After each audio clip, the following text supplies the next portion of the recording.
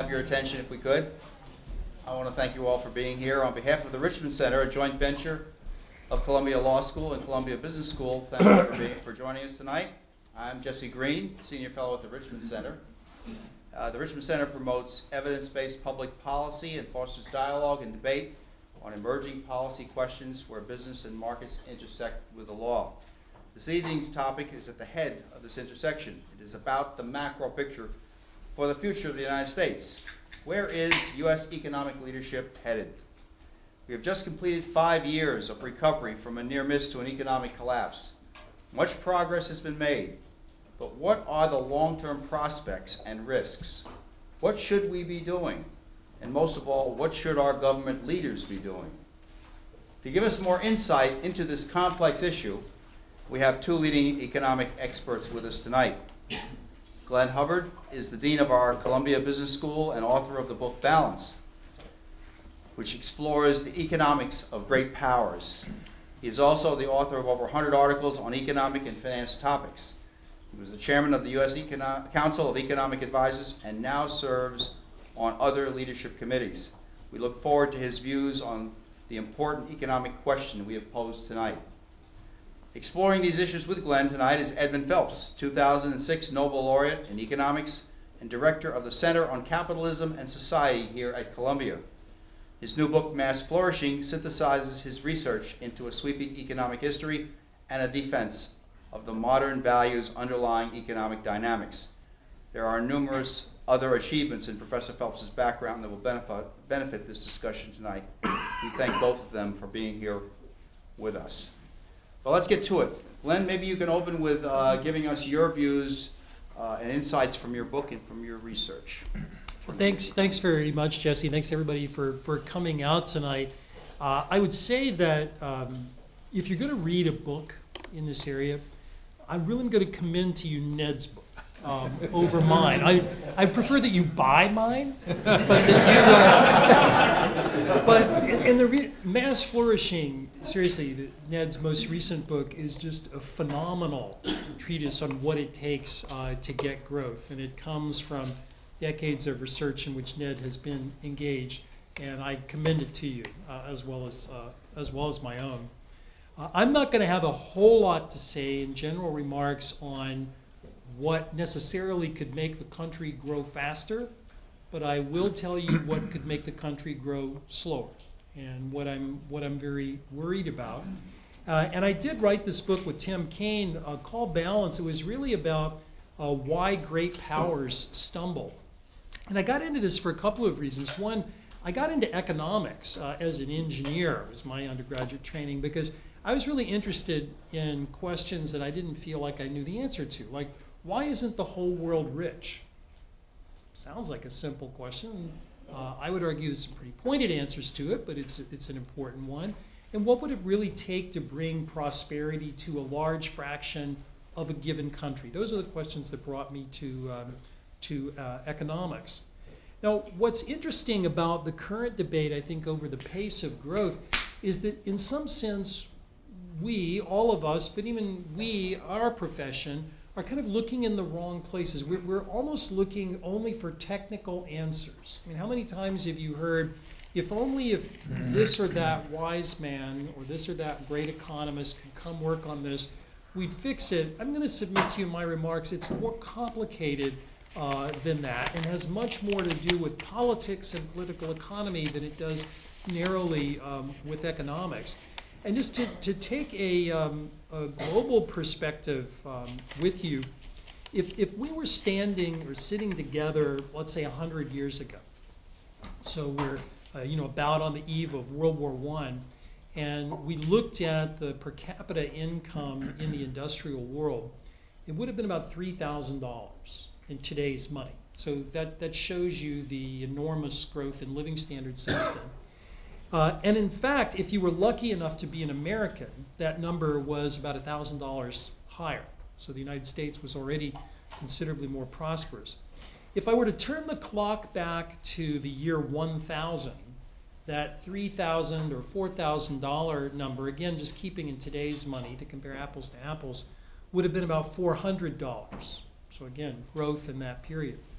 But here's a mystery for you. If I turn the clock way back, if I turned it back to the time of Caesar Augustus and the Pax Romana period in Rome, living standards were actually higher in the core of the Roman Empire at that time than they were about 1,000 years afterward. Now, this is an incredibly important question for economists and for stumbling of great powers, because we like to think about explaining growth and what starts growth, and our profession has lots of good answers to that involving institutions, but I think we also have to talk about why growth stops.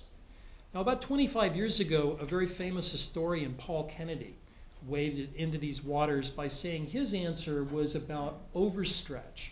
So he took Rome, the example I just gave you, and said Rome overspent on its military. It tried to defend too large a territory. He talked about the British Empire as also being an example of an overspending great power.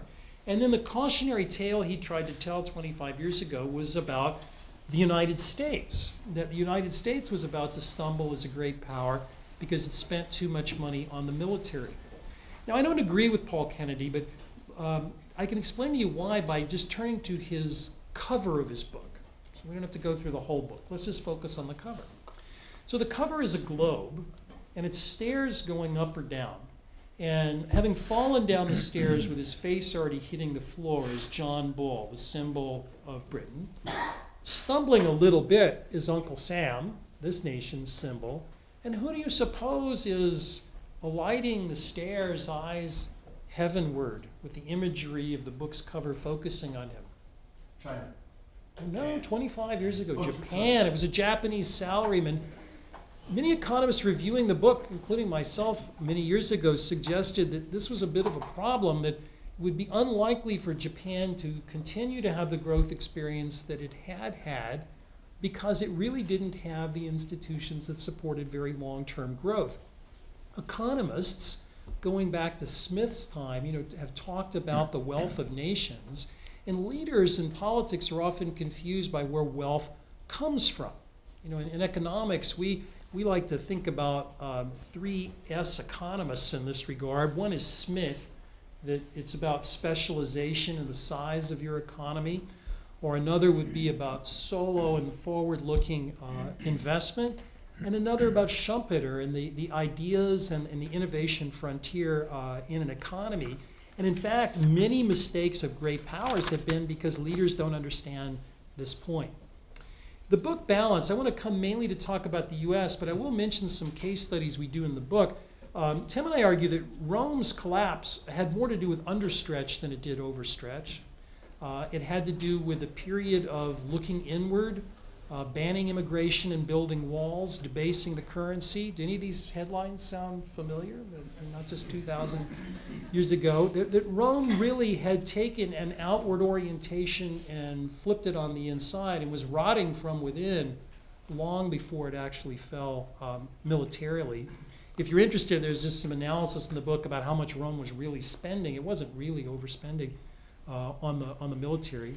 Some of the other cases we look at of great powers stumbling because of politics not keeping up with economics are Ming-era China, where the famous voyages of Cheng Ho, in the transliteration of my day, or as a student, or Zheng He, I guess today, were the great opening of China in that period, where China became the commercial envy of the world, and then growth just stopped. I mean, if you looked at iron output and indications of economic activity that we had for the time, you have a virtual cessation of growth, having very little to do with forgetting how to build ships, and having a lot to do with a court struggle for the emperor's soul between one group that was advantaged, new commercial merchant classes, versus court officials and imperial tutors that were disadvantaged. Again, a political system struggling, not about economics. Imperial Spain is a great example of this. People often think the expression, the sun never sets, is about the British Empire. It was actually said about Spain. Spain was the empire of all empires.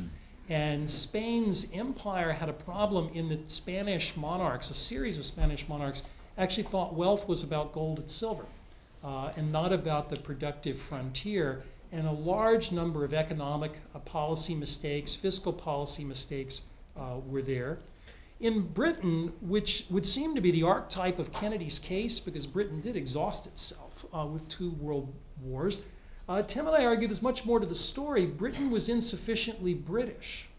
Going back to Adam Smith and William Pitt the Elder, there were arguments that Britain's struggle with the United States should not have happened, that Britain should have extended the rights of British citizenship much further in the empire. Britain practiced classic liberal policies at home, but that's not what it was doing in the British Empire. A few other case studies we look at were the Ottoman Empire, where an early administrative success in what were called janissary corps, essentially slave corps that ran the empire, turned from being actually a big source of productivity for the empire to rent-seeking and then stopping technological advance in the empire. We talk about the Eurozone's current problems, Japan's struggles. Again, I'll mention some of these. We can come back to them later if you like. And a discussion of the state of California. Now, I'm a New Yorker, so I'm allowed to call California a foreign country. Put it with the others. California is interesting for this purpose because it is the only major landmass in the world that shares the wonderful climate of the Mediterranean that's not in the Mediterranean. It, however, shares something else with the Mediterranean, which is an incredibly dysfunctional political system. So California is a great example of a really rich state that has at several points, and including most recently, put itself almost at the risk of not growing simply because its politics couldn't keep up with the economics. Now, what does all this have to do with the United States today? And here again, what I want to talk about a little bit is what might limit growth. And one big factor in this, I think, is the massive buildup of debt in the United States. We have seen an enormous increase in the debt to GDP ratio in recent decades. And we didn't just go around fighting wars, and this is not where the debt came from. I'll say more about that in a minute. But we've had a buildup that is now so high that it threatens growth. And I say that not because there's some magical number, that if the debt to GDP only crossed X, the economy's in trouble. I'm saying something actually more mundane, that high levels of debt imply necessarily one or both of higher future taxes, which themselves could depress innovation and growth, or cutting spending on most of what the public thinks government does. Now let me make this flesh and blood for you. If I were to ask you to think in your mind's eye with me historically, what does the federal debt to GDP ratio look like? If I were to trace an arc from the American Revolution to about 1970, what do you suppose that picture looks like? Not the numbers, just the shape. So I've got the American Revolution, 1970. Plot the debt to GDP ratio. I assume it would be fairly fat, a peak during Civil War, World War I, World War II. You're exactly right. The entire, and I could have filled in another industrial country, the story of debt was a story of war and peace. So countries borrowed money to fight a war, socializing the cost of the war over multiple generations. And then when peacetime happened, spending went down. We're stopping killing people. The economy grows. So both the numerator and the denominator kick in to lower the debt to GDP ratio. Just to illustrate this for you, at the end of World War II, America's debt to GDP ratio was a little over 100%, about 102%. By 1960, it was only 40%. That's how it was supposed to work. Now, something changed. So after 1970, if I think about industrial countries, and we use the US, but again, I could be plugging in others, what's going on? Now walk through the picture. I mean, in the Kennedy thesis, again, I should still be thinking about war in the military, right? And that was the story prior to 1970. What's going on with debt to GDP? Where's it coming from? What does the picture look like after 1970? Great society and huge increase in social welfare costs. Yeah, exactly. The change is not about war. In fact, if you looked at military spending, the nation has spent less as a percentage of GDP on the military consistently as we're marching forward. The absolute dollars in the defense budget are very large. As a fraction of GDP, it continues to fall. And indeed, The debate in Washington over people who care a lot about defense is whether the defense budget should be maybe 3% of American GDP or 4% of American GDP. I'm not saying that 1% of American GDP is chump change, but it is a small fraction of the real issue, which has been the explosion in Social Security, Medicare, and Medicaid spending. Now, this is a problem because people are looking at this as if we needed to look at the economics. So maybe we need to get some economists to figure this out. Well, nothing I've said to you is rocket science. Indeed, if you were to look at the cover of the Congressional Budget Office's long-term outlook, and I can tell by looking at you, you all have it bookmarked, and you can probably pull it up on your smartphone. You don't have to read the report, much like Kennedy's book, just look at the cover. The cover has a picture of taxes to GDP rising slowly over time. I think real bracket creep, we're growing, people more affluent, pay more taxes, and spending is just going off to the ozone. And that is really a story about entitlements. Now, the problem with this, I would argue, is that rather than thinking about this purely as economics, we have to think about it in more political economy terms. And just to tee up a conversation, I would put three things on the table. One would be the classic economist joke. The second would be the game of basketball. And the third is the Odyssey. So the classic economist joke. Now, it pains me to tell this because Ned and I are classic economists. And the classic economist joke you've all heard, or if not, I can add this to yet another reason you can laugh at your econ professor, is something like this, that there's an economist and a chemist and a physicist marooned on a desert island, and a can of soup or stew washes ashore, and the physicist says, let's bang it open, and we'll eat it. The chemist says, no, too messy. We're going to heat it, it'll pop open, and then it'll be warm. And of course, the economist famously says, we're safe. They don't know this joke. So the economist famously says, let's assume a can opener. Now, the problem is, with purely economic analysis of these existential problems of great powers, is like assuming a good government, right? So I'm assuming that politics are fine. All I need to do is find a smart person. There are lots of smart people on both sides of the aisle. That's not the problem. The problem, I would submit, has more to do with an example I'm going to give you from basketball. So it turns out basketball nearly died as a competitive sport in the 1930s and 1940s. And the reason for that was what was called in the day the tall man problem.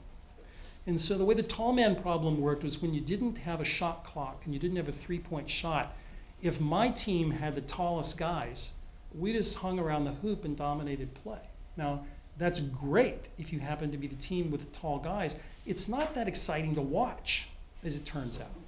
And so enter a man named Howard Hobson. Now, I came across Howard Hobson because he actually was a basketball coach for the University of Oregon who wrote a PhD thesis at Columbia. So that was an era when the basketball coach got a PhD from an Ivy League university. It's a different time period. So Howard Hobson's big idea was the three-point shot. To make a long story short, he writes that as his PhD dissertation. It starts in a special game between Columbia and Fordham, which Columbia wins. It gets practiced a little bit in college ball, eventually adopted, then into pro ball, makes the career of Michael Jordan. Now, why do I mention Howard Hobson to you? Sometimes when you have a problem that you can't treat as technical, you actually have to change the rules. Basketball would have gone off the track without changing the rules. How to do that, I think one of my favorite stories in the Odyssey offers the way. I love the story of the Sirens because it's a story about leadership, it's a story about temptation, it's a story about accomplishment. And our leader, of course, is going past the Sirens, whose song is so enchanting everybody wants to hear. But of course, what happens when you hear the Sirens' music? Yeah, it's not a pleasant end. And so what does our leader do? How does our leader approach this? So the men are forced to put wax in their ears so that they can do the hard work of rowing the boat. What about our leader? Tied to the mast. Now, what does that mean here? It could mean a lot of things. If debt is the particular area in which politics doesn't keep up with economics, a simple light form of rope might be treating the obligations of entitlement programs much as businesses are forced to treat pension and health care. So in other words, every year, if actuaries tell us there's a change in accrued liabilities of X in these programs, the Congress will be told you have to raise taxes to pay for that, cut some other program, or cut these programs, that the American people aren't going to be on autopilot for this. A more binding rope would be an actual spending limitation. Now, most economists, myself included, Ed can speak for himself, have been skeptical of politicians' versions of balanced budget amendments because they would exacerbate business cycles. It is possible to develop a long-term spending limit. So you could say spending has a cap that cannot be exceeded by a moving average, let's say, of 7 years inflation-adjusted revenue. I picked 7 because it's a number from Pharaoh's Dream, and I like stories, but if you like 6 or 8, that's fine with me. And I pick inflation-adjusted so I'm not confusing nominal and real, but it's possible to set this and then tell the Congress, you can make any exception you want. You don't even have to lie to us that it's a flood. It's just that each time you make an exception, there's an escalating supermajority until the rope gets so tight they can't move. Now, just to close out what Tim and I find in the book, I'm actually pretty optimistic that we're going to get around this. There are a couple of reasons why. Both Sweden and Canada, within the past 20 or so years, have faced major fiscal changes, changes that almost took them to the precipice, but there was reform. And I don't mean reform just in terms of playing with budget numbers. I mean reform of institutions of the budget. And I think we are certainly capable of that.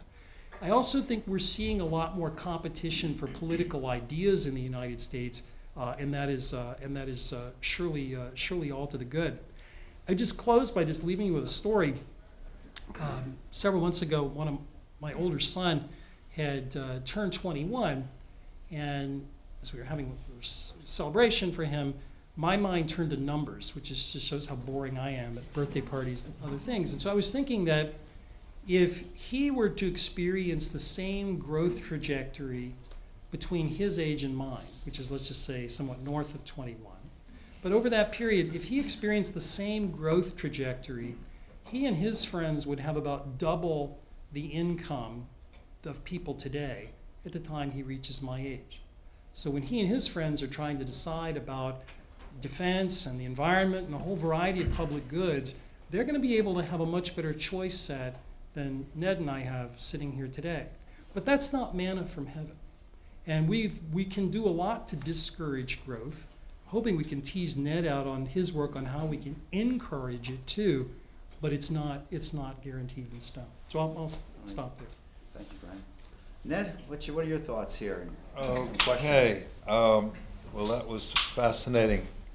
First of all, let me say, Glenn, that I think your book has every bit as much knowledge as mine has, so we have different emphases. I just want them to buy mine and read yours. That's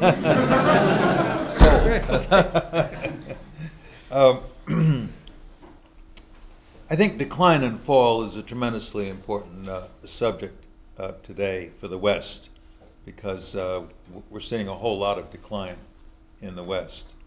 And in my view, it's been going on in Europe since the 1950s, basically. But they could always bail themselves out by copying the innovations coming out in America. So they still managed to have productivity rising at a pretty good clip.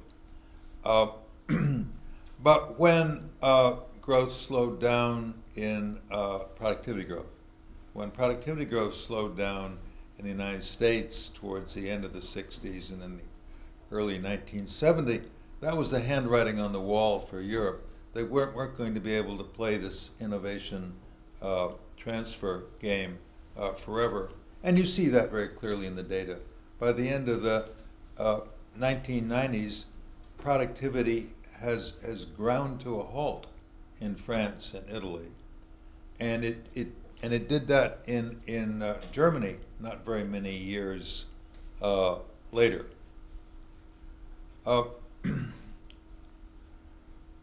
Well, I think what's interesting about the book by Glenn is that its emphatic theme that the declines are always the result of some endogenous causes. They're not the result of adverse exogenous shocks. In every case, the country in question messed up.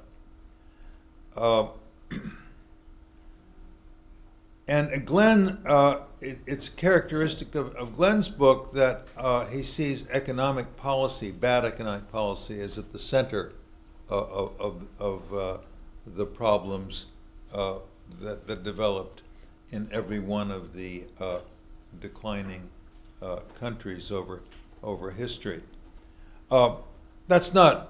Was not foreordained. You could have talked about institutions. Maybe institutions got corrupted.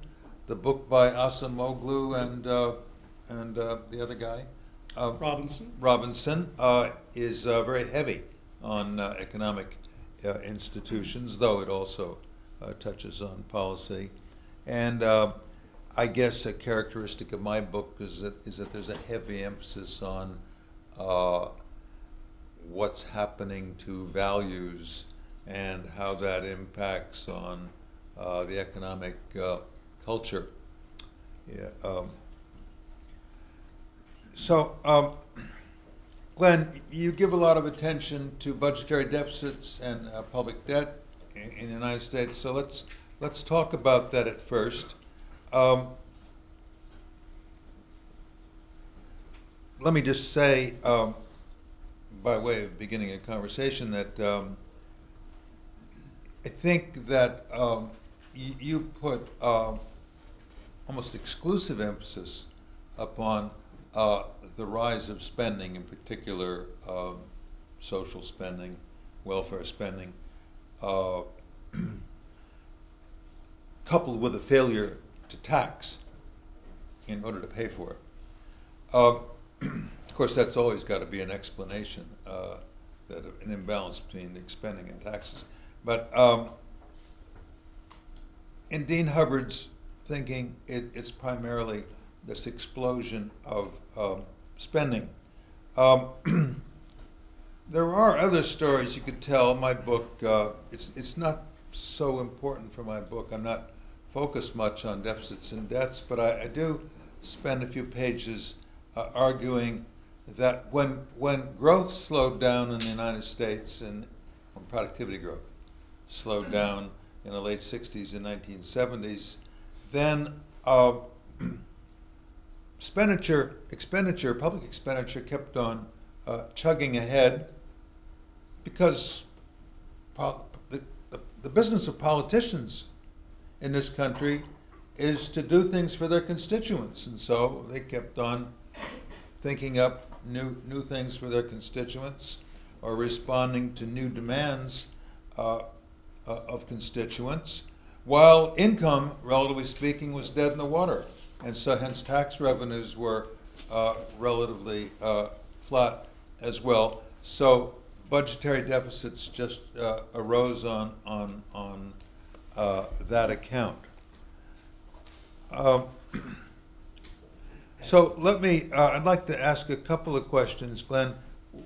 How do you think we're going to solve this problem? Are we going to raise taxes like grown-ups, or are we going to,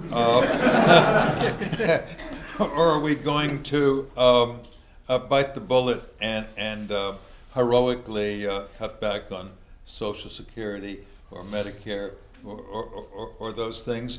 Or I'm teasing you a little bit, but what are we going to do?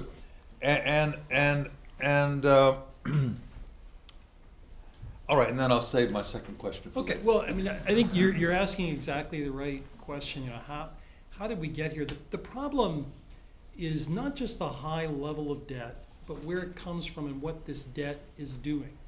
We essentially have a set of programs that are on autopilot. It's not as if the Congress every year is coming together and sort of deliberately voting large deficits. These are essentially off-budget programs. We are running a deficit on budget, but the far bigger deficit are these off-budget changes. And we don't have a politics that forces accountability on Congress. Of course, if you tell politicians of either stripe that they're allowed to do whatever they want, they will do just that. And so there is a question about rules. Part of my fear of having high debt levels is that they will crowd out other kinds of spending before they lead to the very large tax increases that you're interested in. So for example, it's not just military spending that's falling relative to GDP. In Washington, what goes under the genteel name of domestic discretionary spending means spending on all of you in education. It means a variety of research spending. All of that is also falling substantially as a fraction of GDP. And we're getting to a point where if I go on the street and I ask Americans what they think government does, most of what they list will be tiny in the budget. And what is really in the budget is interest and entitlement spending. What should we do about it? To my mind, again, treating it as a technical problem, which I think is the wrong way, but you asked me a technical question, I'll give you a technical answer. I think that we should slow the growth of these programs and turn them into true social insurance programs, which means they're very generous for the least well-off among us, but not for all of you, who I think are going to do very, very well. We can, of course, raise taxes. In the book, we're silent over which is the one to do. We're a little bit about arithmetic more than economics. The problem, though, with raising taxes by the amount that would be required to fund these promises, I would suspect you might bring innovation to a halt. So the question is, what's the right mix? What we're about in the book is more, how do you change the rules to force politicians to make these choices? Whether they choose a tax increase or spending cut, voters will decide, but just forcing the choice so that all of you don't wind up carrying the bill some years from now. And just to carry on to that a little bit, it seems to me Europe, with all of its problems, has to suffer a lot before they can make a change. Well, they are And they are. The question is for the United States, what suffering do we have to do before we can force this change, right? We all, I think, all agree that something has to give here. Either you got to cut the expenditures or you got to raise taxes, and it's something. But what's the pressure that is going to cause it? What is the pain level we have to go through? What is economically the crisis that's going to have to come to that's going to trigger this? This is what scares me, and I'd be very interested in Ned's view on this. I feel like a doctor whose patient is looking for heart attack and quick treatment when what I'm really treating is cancer, or something that's a longer term illness that isn't going to lead to the kind of immediate acute crisis, to torture the health analogy, that would be in a heart attack. And I fear that that's what we're looking at. I fear that the result is simply diminished growth opportunities. We're already seeing this in big declines in the employment population ratio.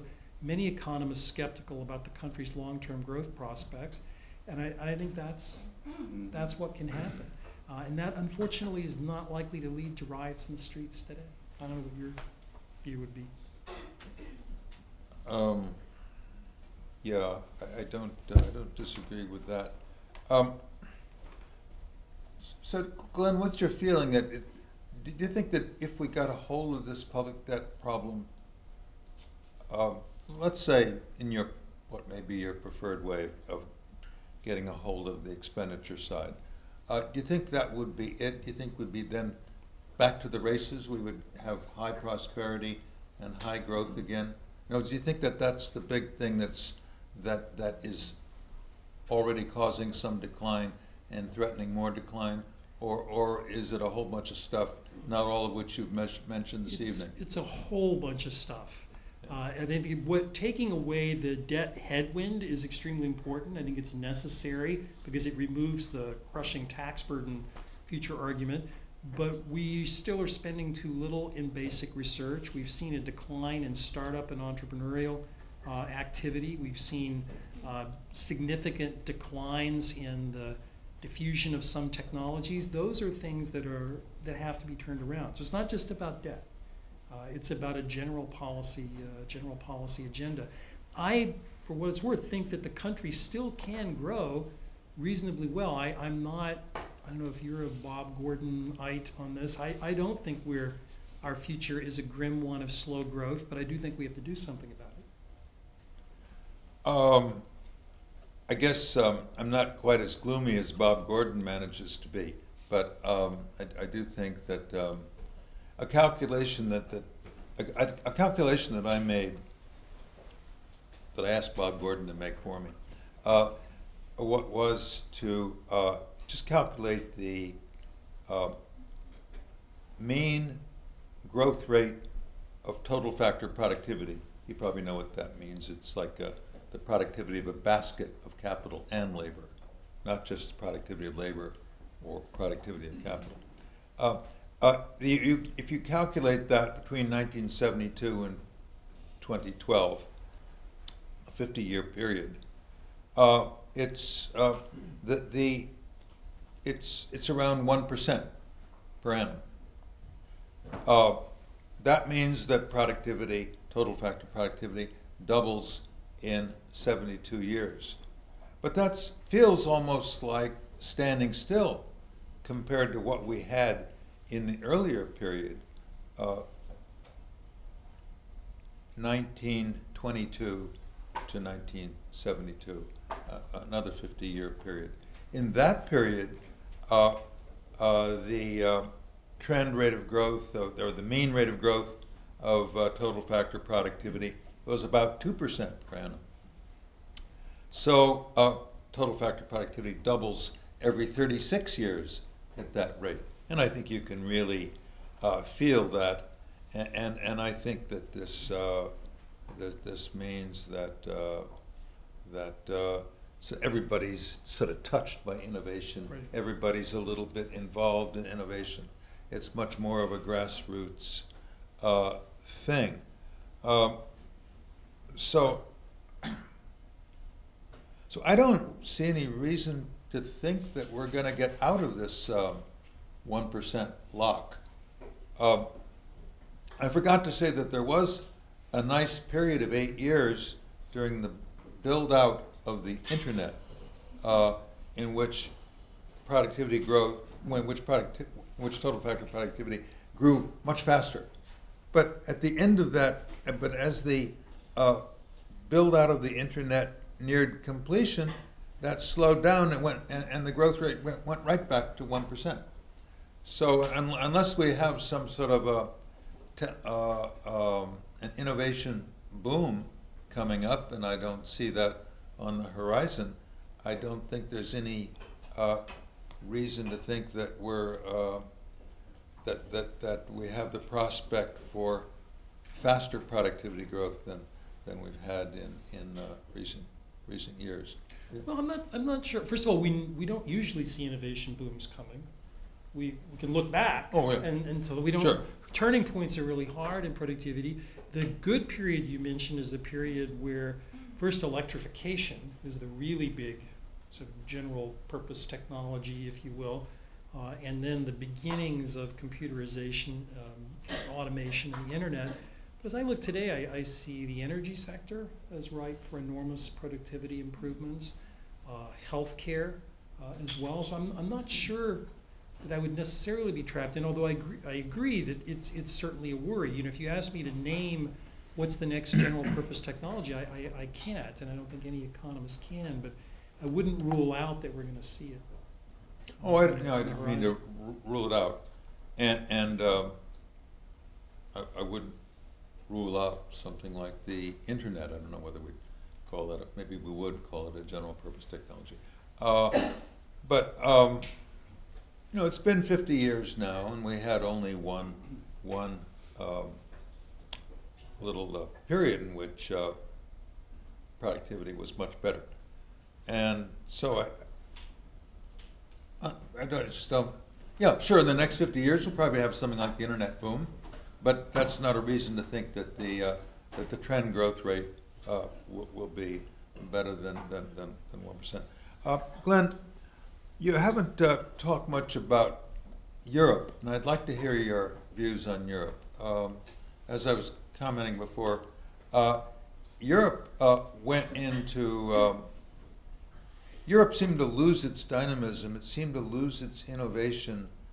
In some cases, the case of Britain and Germany, right after the war, and then France held on for a bit longer, maybe in part because France was later to the party.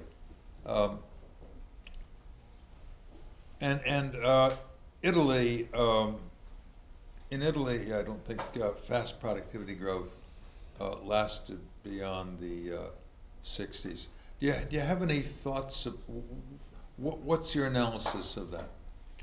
Well, I think there are a lot of contributing factors, Ned. One is, of course, the rise in social spending in Europe, crowding out other forms of spending and raising taxes. The bigger problem, in my view, is to do with labor market institutions that have not, to use your term, which I think is apt, rewarded work and inclusion in the labor force. And I think you have two sapping forces. One, the sapping of innovation from draining the returns from that innovation, but then the other is sapping the willingness of people to participate meaningfully in the economy. And I think both of those factors occurred in Europe. And I think for a long time, Europeans could cover that up because still in an affluent society where competitive walls are closed, you can still generate enough income to fund that. But what happens when the world becomes more competitive and that social spending level becomes too high, then these problems become acute. And I think that's what we've seen. Because the social spending didn't do much between 1945 and 1960. So, so I'm a little skeptical that for sure all that social spending isn't helpful. I agree with it. And for sure, fiscal profligacy isn't helpful either. But it seems to me that the European economies were kind of dead on arrival sometime after World War II, and all they did by way of bad economic policies simply dug the hole deeper. But I don't think it really explains. It's hard to argue that that's the main or sole cause. No, but there are a variety of policies beyond the budget that are very important. Labor market restrictions, restrictions on the size of markets in economies. So if you think about the scale of businesses in the US for many years until there was much more of a common market, the allowed scale for businesses just wasn't that big. And so you couldn't really get the efficiency gains, the productivity gains that you could get in a larger economy. That's sort of I mentioned the Smithian intuition that scale matters so much. That was just not on the table for some time. Now, in the later years, yes, but not in the early years you mentioned. Right. Talk to us a little about regulation. Do you think that a lot of business people talk as if that's the main thing that's holding them back from doing their thing? What's your view on regulation? This would be somewhat different from many business people. I'm very worried about uncertainty in public policy. I think it's very difficult for business people who plan long-term building decisions or hiring employees to commit when policy's uncertain. I'm not sure about regulation per se, and in fact, I'm not one of these people who believes regulation comes from optimal policy. I believe it comes from political economy, and I think business groups and other groups use the state in a constant battle to redistribute resources, and I think much of the current increase in regulation actually benefits some very large firms, because small firms have a hard time paying the cost of complying with regulation. So I'm not sure that it's regulation per se that's necessarily what large firms are anxiety-ridden about, but I do think it is this uncertainty about where it's heading, whether it is tax policy, healthcare policy, the implementation of Dodd-Frank. That kind of uncertainty, I think, is chilling. What would you think about breaking up the big companies that become so entrenched thanks to regulatory carve-outs and regulations themselves, as you just pointed out?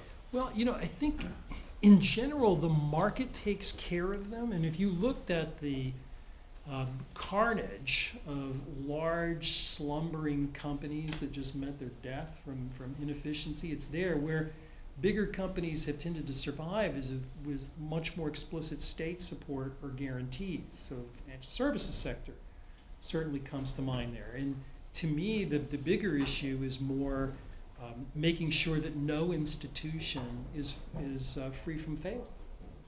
And if we do that, then I guess I'm less worried that we need to go around breaking up, because at least from where I sit, I don't know what the optimal size of a steel company or a bank or anything else is. I'd rather let the market figure that out, as long as the state isn't somehow on the other side. So if we had a good government policy in this regard, then of course you would. The market would just figure no, out yeah, how big to be. but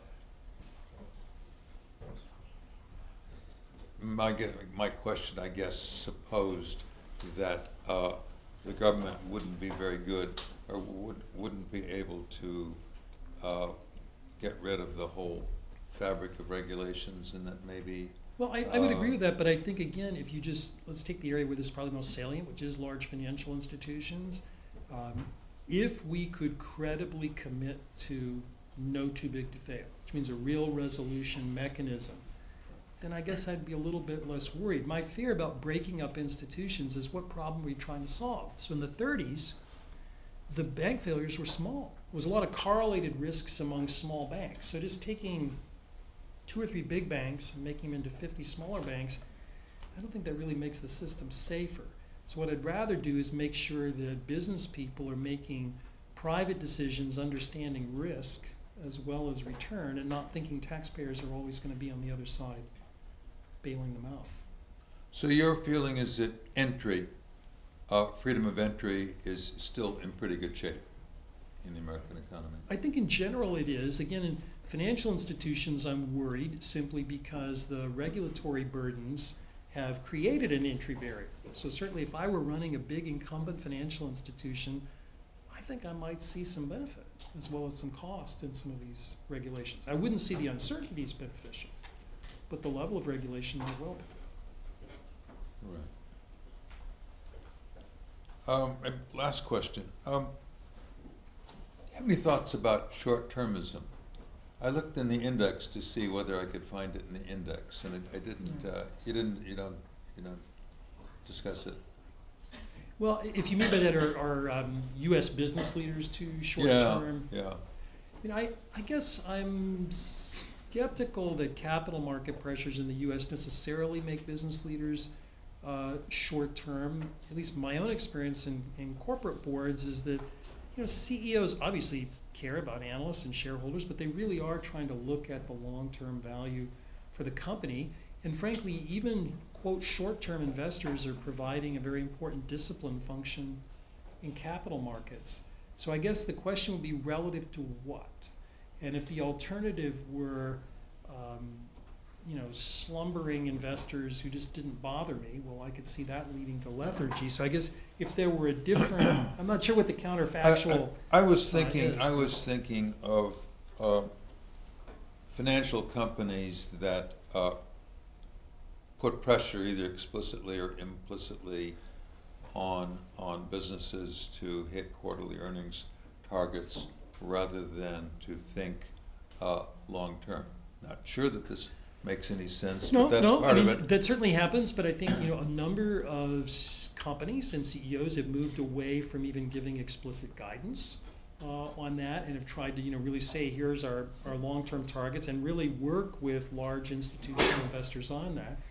That's not every institutional investor's cup of tea, but I guess I'm a little bit less worried there.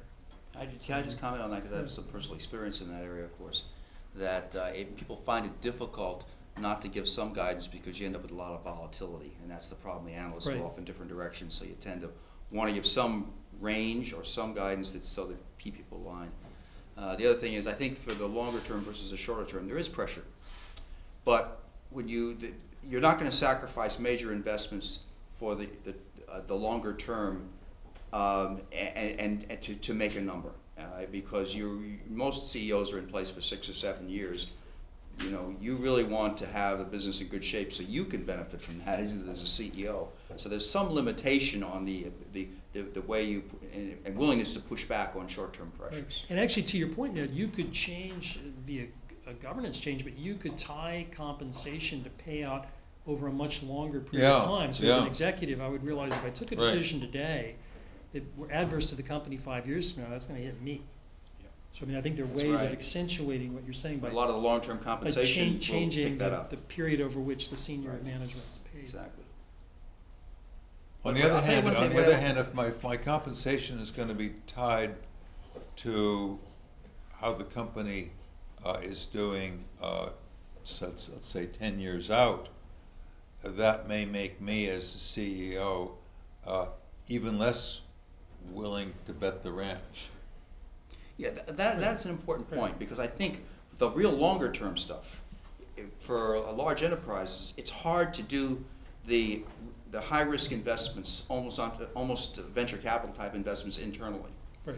Because you have to suffer that through your I&E, and the benefit is so far out, sometimes you can't even see it. That, I think, is a real long-term problem. Right. But not the interim stuff that's, say, feeding the market to come up with a product to be introduced in 3 or 4 years, 5 years. I think the model works there. Right. Well, so what does it take for mass flourishing? To tell these folks. Oh, Glenn, that's the hardest question. It takes, well, but I can answer it at a certain level. My answer at a certain level. It's about dynamism.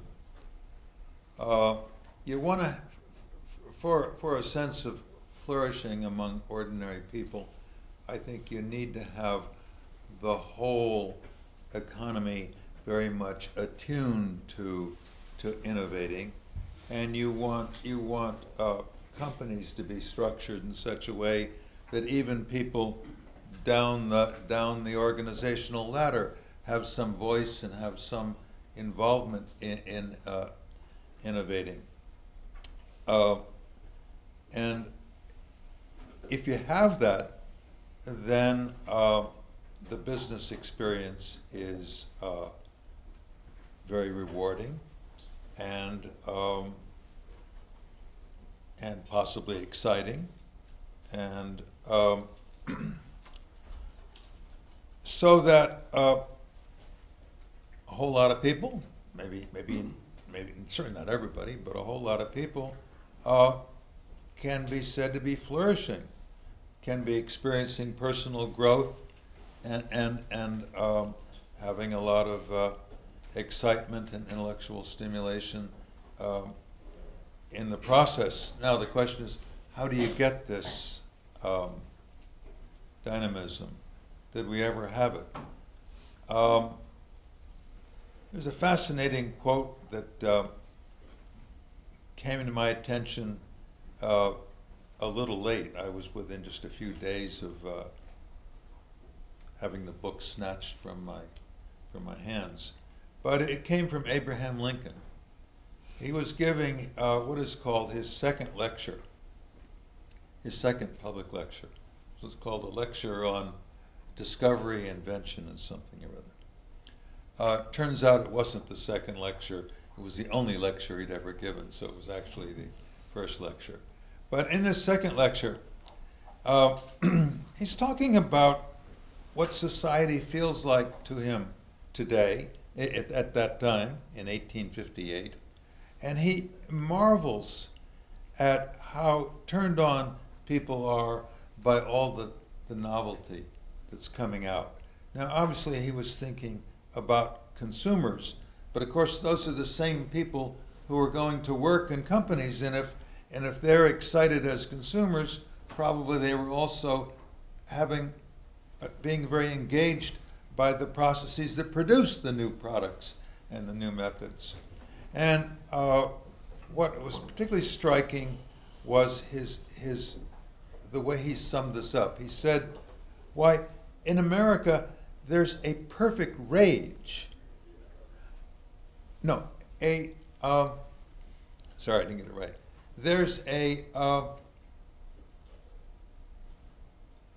there is a perfect passion, a rage for the new. And I think that probably that period and several decades after it marked it was a high water mark for flourishing in America. And that's my goal, to get back to that.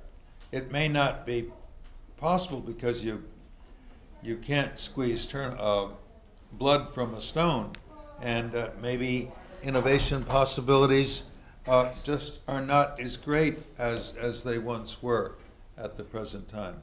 But I still think that there's room for a tremendous increase in the dynamism of the economy. I couldn't agree more. I threw out two things from Lincoln for all of you. If you want to go read up on your Lincoln. My favorite Lincoln exploration and entrepreneurship, I like the one you mentioned, but I have one I like even better, where Lincoln tells a story of why was it that the steam engine we think of as being a modern innovation, why don't we go back and look at the one that Hero of Alexandria had? And Lincoln said how curious, I'm not getting his words exactly right, but how curious that it was treated as a toy rather than by people who thought of its commercial applicability. And he was saying in the US, people wouldn't have made that mistake. And he said this as a powerful P into business. Another thing about Lincoln that's interesting, we often say in this country today that we can't do big things. We had a financial crisis, we're indebted. Lincoln, in the middle of the Civil War, did transcontinental railroads, land-grant colleges, the Homestead Act, all passed with a skeptical Congress. So he's somebody to go back and take a look at on dynamism. Lincoln is our guy. Yep. Yeah. We're going to go to the audience now for questions, but I just have one question, Glenn, to kick it Sure. off before we go. So think of your question here for a minute. We have a politically divided political system right now, right? And you can argue a couple ways. Number one, maybe the extremes are producing new ideas, or the extremes are blocking us from making good decisions about where we need to go. How do you see it, the current political polarization that we have? Well, you know what's interesting, you're just talking about Lincoln. If you look at American history, there's lots of periods of polarization. So this idea that we've never had politicians hating each other, that's not really true. I think it does point, though, to the need to make sure you have competition for ideas. One of the things Tim and I talk about in the book is something else went off the rails since 1970. It wasn't just social spending. There were changes that were billed as good government in our political system that effectively gave the Democrat and Republican parties monopolies over fundraising. Campaign finance reform, a whole series of those really monopolized the control of money into politics, and I think it was chilling. And I think if we had a more open political system, yeah, there are going to be some nutty ideas, just like somebody opens up a hamburger store that doesn't work, but somebody else opens one that does. And so I'm optimistic we can restore that political competition. And I'm willing to put up with the nutcases along the way.